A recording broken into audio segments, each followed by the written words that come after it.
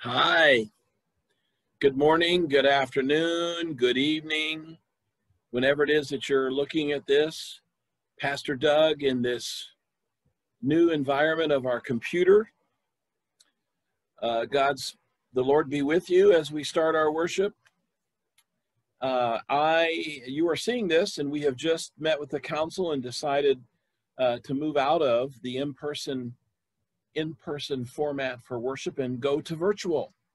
And so here we are with a virtual service, which is happening right now. And, well, what happened? God is present, here with me, there with you. Isn't that great? Listen, I know that we are concerned and anxious and worried, and there are many things on the plate. We'll talk about that in a minute.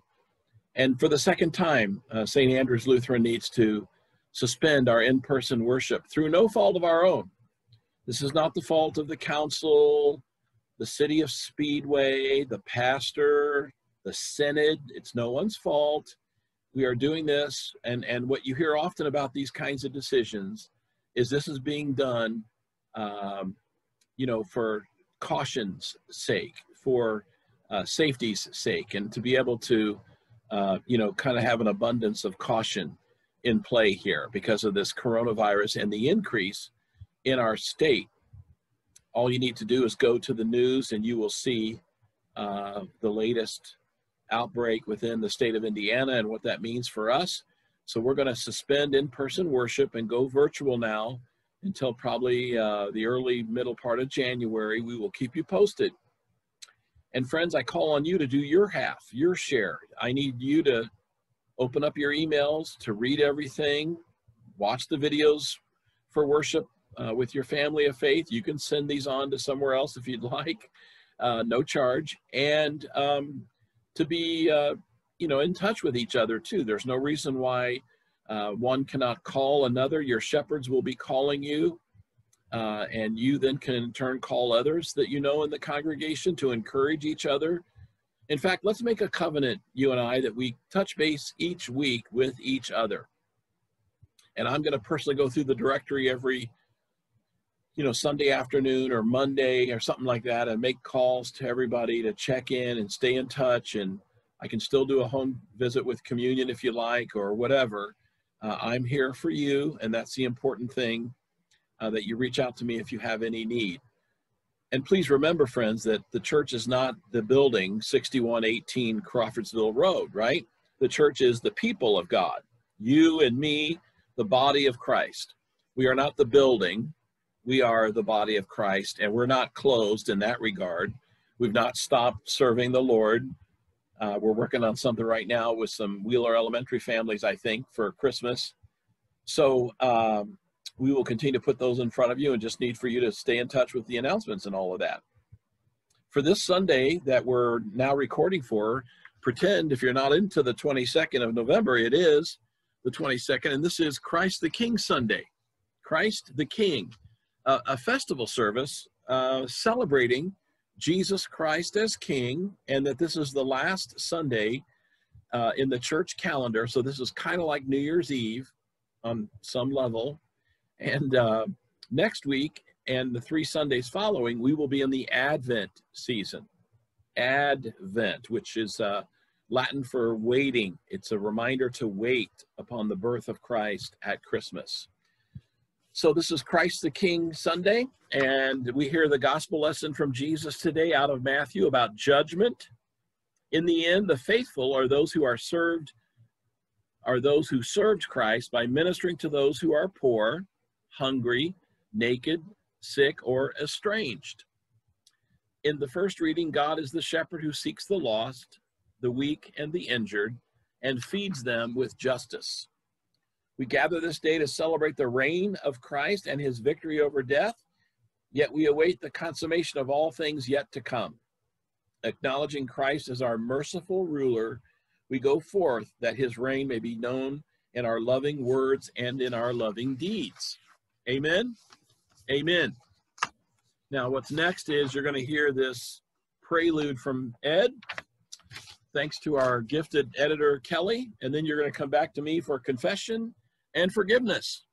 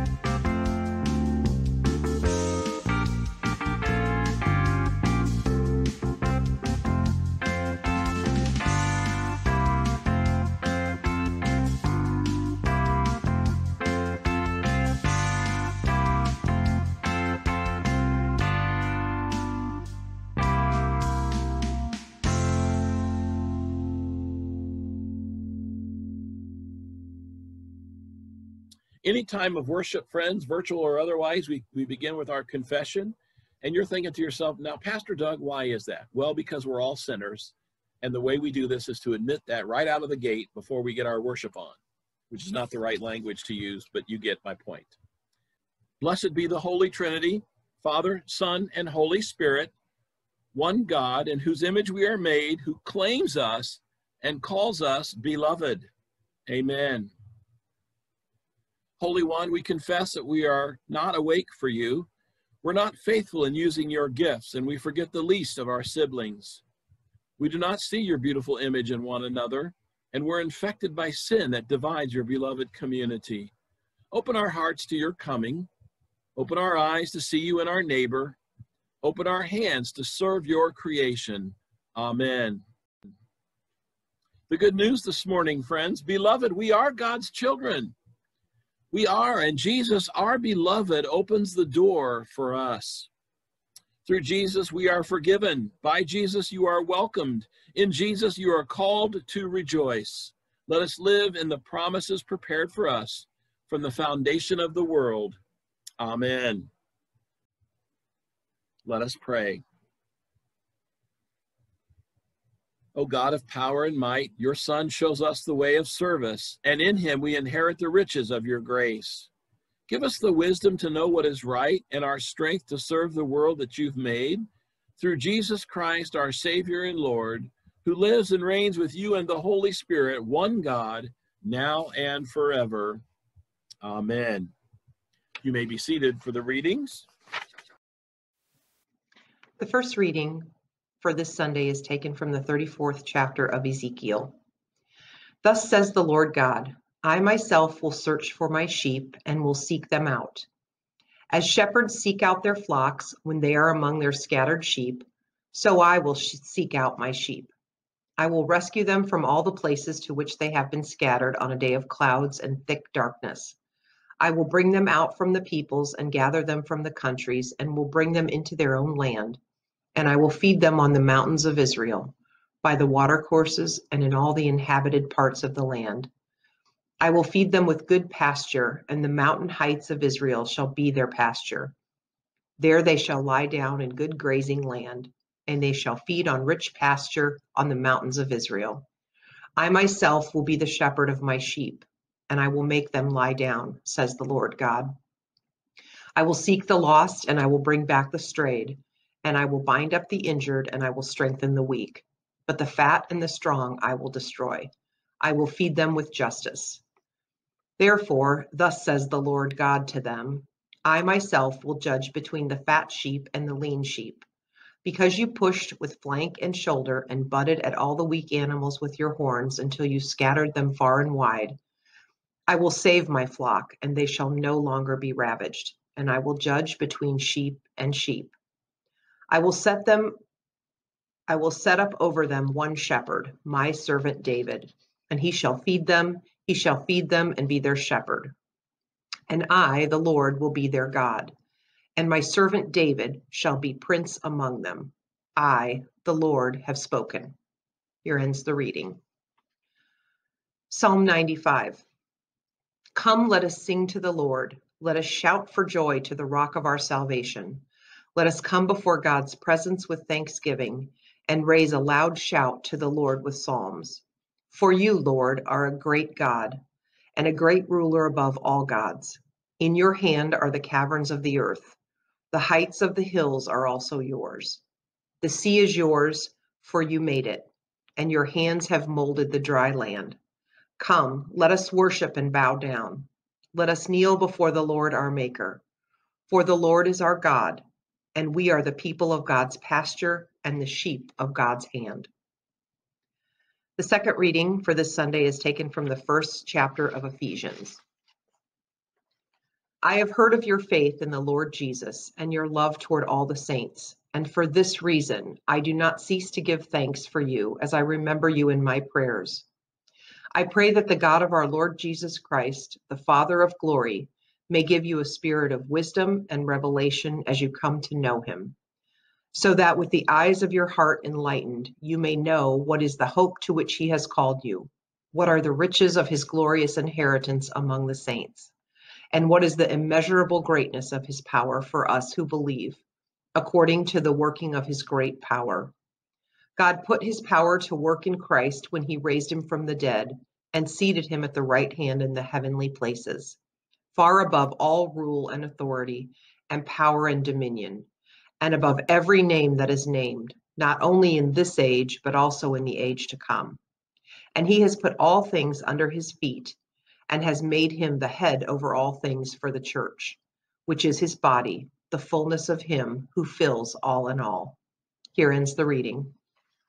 Just like in regular church, please stand for the reading of the gospel. I'm not going to stand, so you don't have to either. This is the Holy Gospel according to St. Matthew in the 25th chapter. Jesus said to those disciples, when the Son of Man comes in his glory and all the angels with him, he'll sit on the throne of his glory. And all the nations will be gathered before him, and he'll separate people one from another as a shepherd separates the goats from the sheep. And he'll put the sheep at his right hand and the goats to the left. And the king will say to all those at the right, come, you that are blessed by my Father, inherit the kingdom prepared for you from the foundation of the world. For I was hungry, and you gave me food. I was thirsty, and you gave me something to drink. I was a stranger, and you welcomed me. I was naked, and you gave me clothes. I was sick, and you took care of me. I was in prison, and you visited me. And the righteous will answer the king, saying, Lord, when was it we saw you hungry and gave you food, or thirsty and gave you something to eat? And when was it that we saw you a stranger and welcomed you, or naked and gave you clothing? And when was it we saw you sick or in prison and we visited you?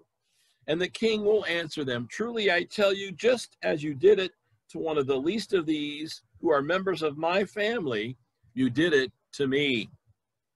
Then he'll say to those at the left hand, you that are accursed, depart from me into the eternal fire, prepared for the devil and his angels. I was hungry, you gave me no food. I was thirsty, and you gave me nothing to drink. I was a stranger, and you did not welcome me. Naked, and you did not give me clothing. I was sick and in prison, and you did not visit me.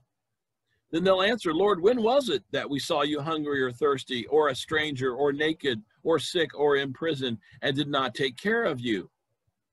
He'll answer then, truly I tell you, just as you did not do it to one of the least of these, you did not do it to me. and these will go into eternal punishment, but the righteous will go into eternal life. The gospel of the Lord.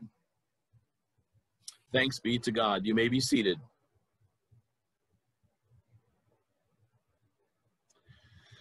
Good morning, boys and girls, or good afternoon or good evening. You all look so beautiful and handsome today. Thank you. Look what I have today, boys and girls. Isn't this beautiful? You're saying, Pastor Doug, why do you have a silver basket with these apples inside? Well, let me tell you. Thanks for asking. This is a Proverbs Bible verse that says, a kind word is like apples, a kind word is like apples of gold in a basket of silver. A kind word is like apples of gold in a basket of silver. Boys and girls, Jesus is teaching today that whenever we do it to what we might think are the least of these, we do it unto the Lord. So really, it's about treating one another as though they're God. How about that? Well, that changed the world, wouldn't it? Treat each other as if they're Jesus, or we be like Jesus and treat each other like Jesus would, loving one another, encouraging, offering kind words like apples of gold in a basket of silver, and sharing love with one another and helping our neighbor. These are all things we can do for what might be called the least of these, or really anyone. When we do something kind to anyone, when we say something kind to anyone, we are doing it unto the Lord. Boys and girls, that's a good reminder today on this last Sunday in our church calendar, where we celebrate Christ as King, not Burger King, boys and girls. No, no, no. Christ as King. And that's our celebration today. As our King, we are following the King, and the King urges us to be kind to one another and to make a lot of silver baskets with apples of gold in kind words and in kind deeds. Amen. Now, boys and girls, you can go back to your seat with your parents, behave, and see, I don't have my notes for my joke today. Let me just see if I can pull this off. The usher at the movie theater, pre-pandemic, let's say, had gone down the aisle to check, and he saw this man sprawled out over 3 or 4 seats. And he said to him, "Sir, you need to only take one seat. Sir," trying to nudge the guy, "Sir, you can only have one seat." He sprawled out over all 3 or 4, over 2 rows. So he goes and gets his manager. And the manager of the movie theater comes and sees the guy sprawled out and says, "Sir, you got to pick a chair. What's wrong?" And the guy just groans and can't answer him, and he's sprawled out in the movie theater on these seats. So they call the police. The police come and question the man who's sprawled out over these seats. They say, "Sir, they've been telling you can only sit in one seat at the movie theater. Why are you all sprawled out like this? Tell us, we're the police. Tell us where you're from." And the man groans very softly, "From the balcony. I'm from the balcony."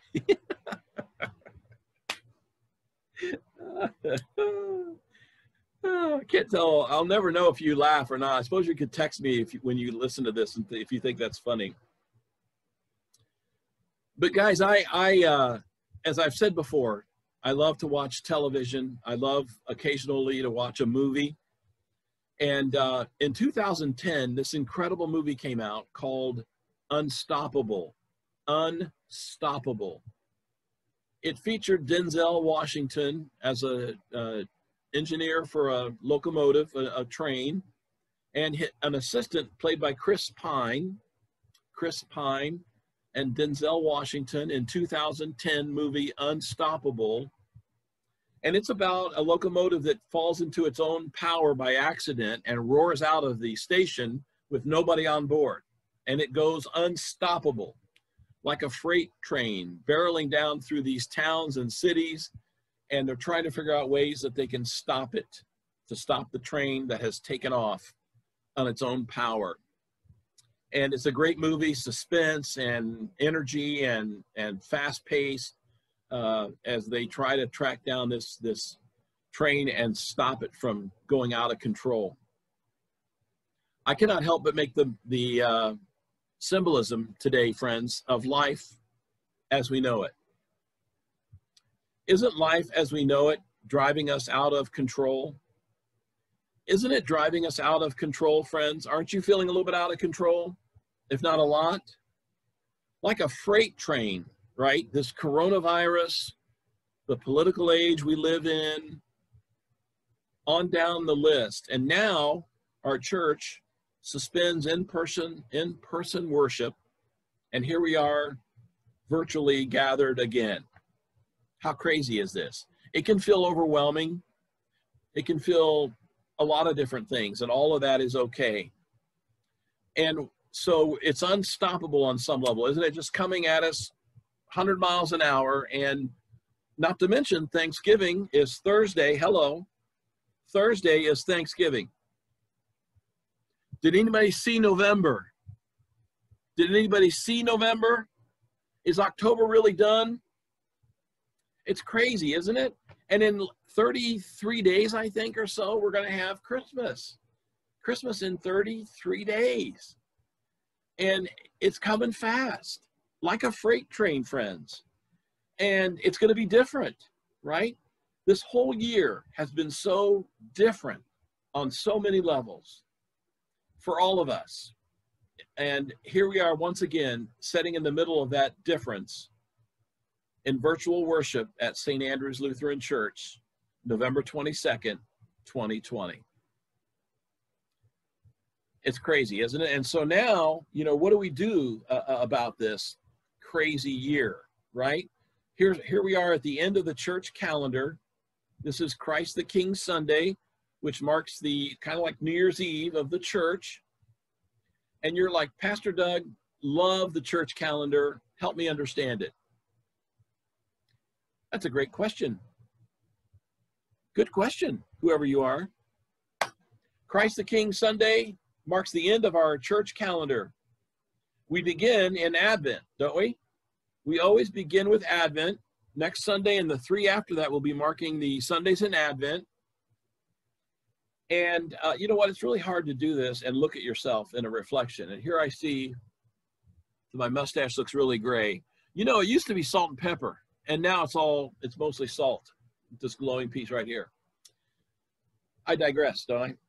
So Advent begins our church calendar year, and the seasons of the church calendar help us move through the life of Christ. The seasons of the church calendar help us move through the life of Christ. I'm not sure why I'm doing this. Maybe it's the train analogy, but it helps us. Advent is a Latin word, means waiting. We're waiting again on the birth of Christ at Christmas. And we'll have 2 weeks, I think, or so of Christmas. And then we'll move into Epiphany. Epiphany is not a word we use very often. It's the manifestation of Christ. We're going to see his ministry on the streets, as it were, and partake in that in a variety of ways in Epiphany. We'll have a festival Sunday or two in there. Transfiguration of our Lord, I think, concludes Epiphany and leads us into Lent. And we'll do 6 weeks of Lent. And then we go into the Easter season. Lent helps us remember the death of Christ. As we do that, we're all familiar with Lent, going over 6 weeks. But then we go into the rest of the story, into Easter, when Jesus defeats death and rises again. And then 50 days later, he blows the Holy Spirit out onto the people, the fresh breath of Christ, and the Pentecost season begins and will take us through the summer and into the fall, as you know. The long green season, the ordinary season. And so today in our gospel lesson, Jesus is talking about separation of goats and sheep. But really the emphasis is on, whenever you've done this to the least of these, you've done it unto me.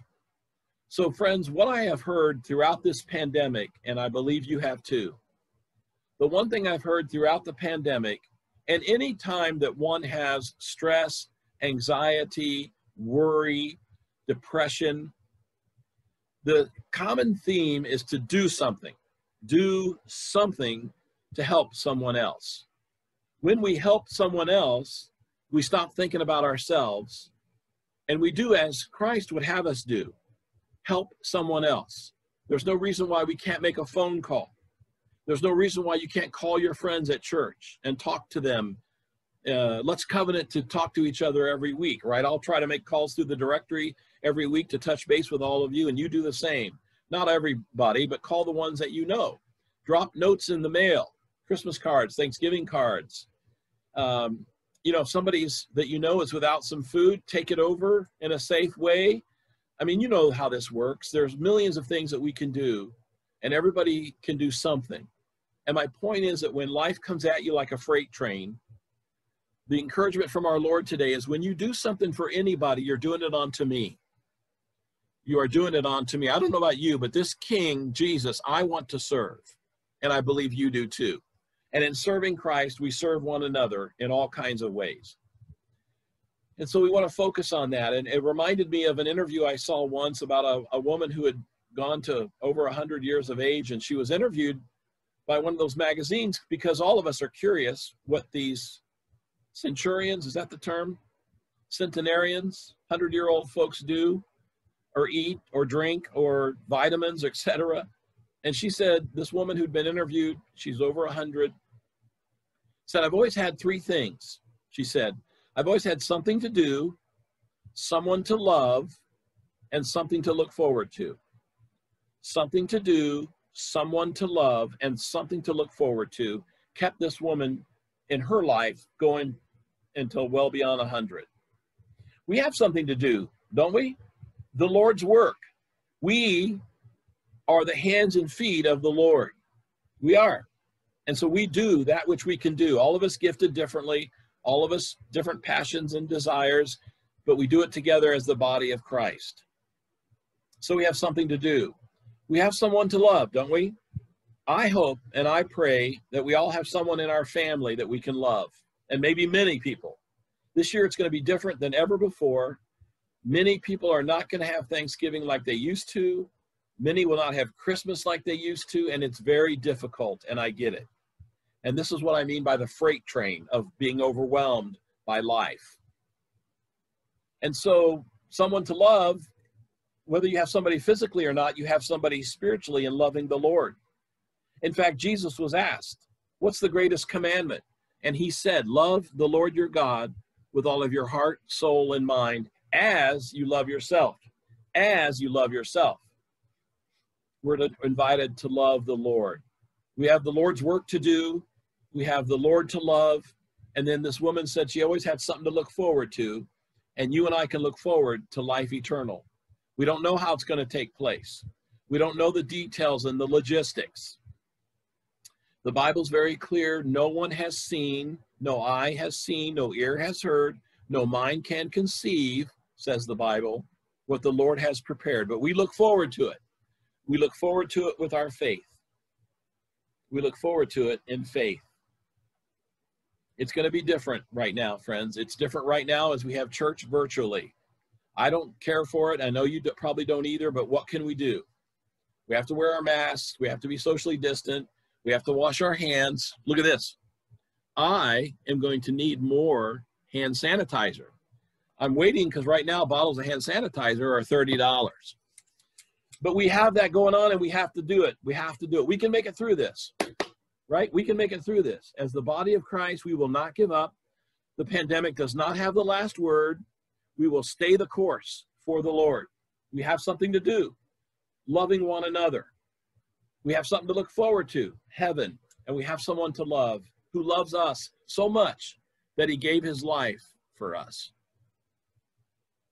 Died and rose again and defeated death forever. And that's what you and I live into as the body of Christ. In this movie, Unstoppable, I don't want to give it away, but it's a 10-year-old movie. But Denzel Washington and Chris Pine, as the main characters, end up taking their engine and going backwards to hook on to this speeding train and bring it to a stop. Now that is thinking that is not agreeable with the higher ups of the train company you'll see in the movie, Unstoppable. But they do it anyway. And Denzel, with his years of experience as his character, he understands how this works. And they go and they set the brakes and they do all these things. I don't want to take away from it any further, but highly recommend the movie Unstoppable. And going backwards after that speeding train is against all the common norms. It's thinking outside the box. It's new, it's fresh, it's dynamic, it's no other choice. And in the same way, you and I need to be thinking outside the box. What are ways we can do church when we're not in church? What are the ways we can do church when we get back to church? I'm always about what's new, what's possible, because that's how God is, I believe. Fresh, awakened, and alert. And don't you know God knows what's going on in the world? And don't you know God promises to be with you and me? We hold on to that Christmas promise. Emmanuel, God with us. God with us. And we will make it through this pandemic and the freight train of everyday living. Get off the tracks. Take some deep breaths. Watch a movie and stop watching the news. And take care of yourself. And let me know how I can help in that regard. In the name of the Father, and of the Son, and of the Holy Spirit, all of God's people said, Amen. We are ready now for our Apostles' Creed. Let us say together our common Christian faith with the words of the Apostles' Creed. I believe in God, the Father Almighty, creator of heaven and earth. I believe in Jesus Christ, God's only Son, our Lord, who was conceived by the Holy Spirit, born of the Virgin Mary, suffered under Pontius Pilate, was crucified, died, and was buried. He descended to the dead. Excuse me. On the third day he rose again. He ascended into heaven. He's seated at the right hand of the Father, and he will come to judge the living and the dead. I believe in the Holy Spirit, the Holy Catholic Church, the communion of saints, the forgiveness of sins, the resurrection of the body, and the life everlasting. Amen.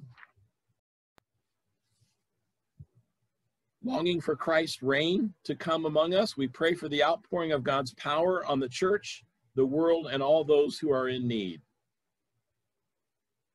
Sovereign of all, train our ears to hear your cry. Whoa, huh? Train our ears. Did you see that? Look at that. Where's it at? Train. I did not know that was going to say train when I came up with my unstoppable story. Huh? Look at that. Spiritual tie-in. Where were we? I digress. Sovereign of all, train our ears to hear your cry and the needs of those around us. Bless all social ministries of the church through which we seek to serve others as we ourselves have been served. Hear us, O God. Your mercy is great. You cause rain to fall on the just and the unjust alike. Direct our use of creation to provide for the needs of all people in ways that are sustainable for the earth. Hear us, O God. Your mercy is great.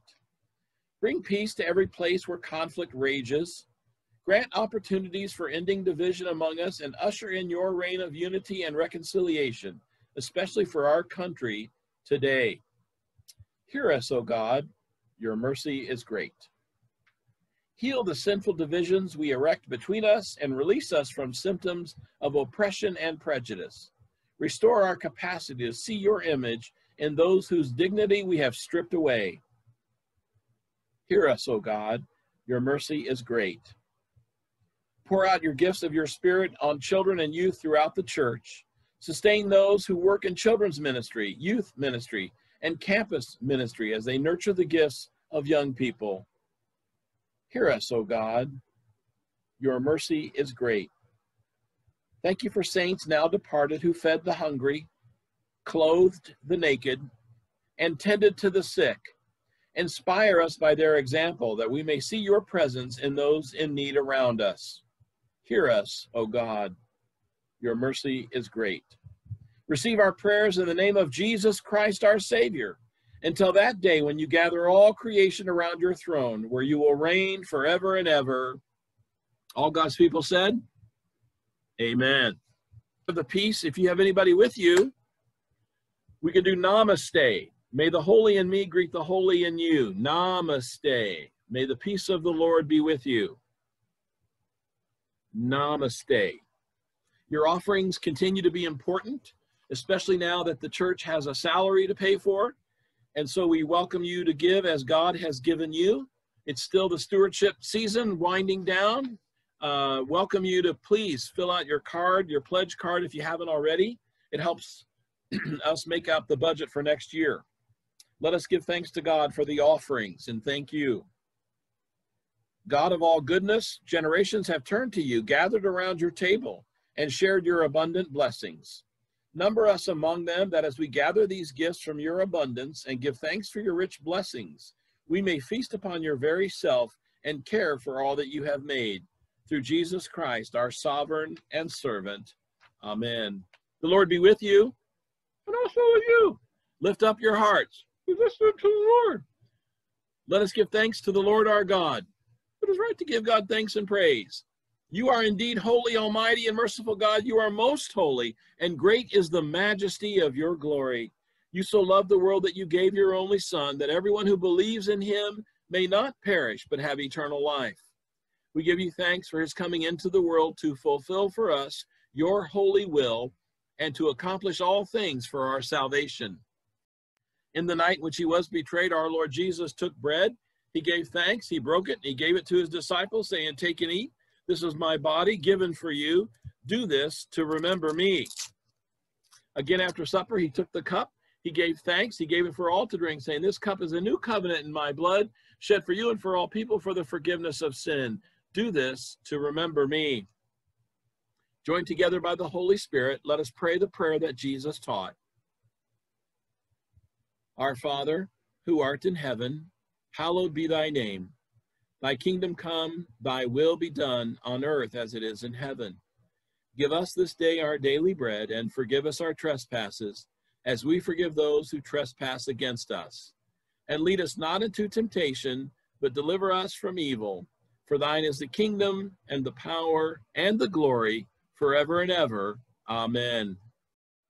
This is the place for you at the banquet. Come and feast at Jesus' table.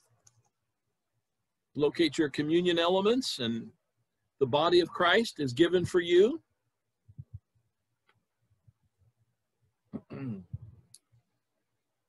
And the blood of Christ is shed for you.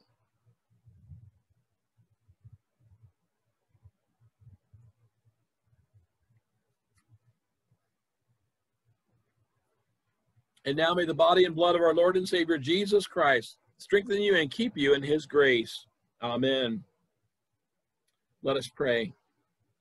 Lord Jesus, in this simple meal, you have set a banquet. Sustain us on the journey, strengthen us to care for the least of your beloved children, and give us glad and generous hearts as we meet you on the way. Amen. Friends, before the final blessing, I just want to thank the church council for spending some time last night in discussion and discernment about the need for us to go virtual and suspend in-person worship. Lisa McKibben is concluding her year with us as president, and so we thank Lisa for her leadership. Karen Hill, there's a Kelly at Faith, but Karen has a birthday today, Sunday. Please call her or send something, because she loves to hear from you. And then Phil Langholtz, our property guru, the guy putting up fabulous messages on the sign at my request, keeping that sign fresh every week. Thank you, Phil. Phil has a birthday next week as well. And we will still have Thanksgiving Eve service. It'll be virtual like this. And so invite you to still tune in Wednesday night at 6:30. Faith Formation will still gather, 7 p.m. Sunday night. We're finishing the fruits of the Spirit, and we'll be talking about self-control. Self-control. Join us tonight at 7. Follow the link that Kelly will send out. Anybody's welcome. You don't have to have read ahead of time. It's a one-hit wonder. Starting next week, we'll be looking at something for Advent. I have a couple books left if you'd like to join us. It's not too late and no expense. But we will be looking at Advent and studying that over the next 4 weeks at Faith Formation at 7 p.m. on Sunday evenings. And you don't have to have this book. You can tune in and listen and contribute. We'd love to have you. And now receive this blessing. I can't be liturgically correct. Anyway, May the God of all creation, in whose image we're made, who claims us and calls us beloved, who strengthens us for service, give you reason to rejoice and be glad. The blessing of God, sovereign, Savior, and Spirit, be with you today and always. Amen. Beloved of God, go in peace to love and serve the Lord. Thanks be to God. God bless you, friends. Stay encouraged. Stay blessed. All will be well.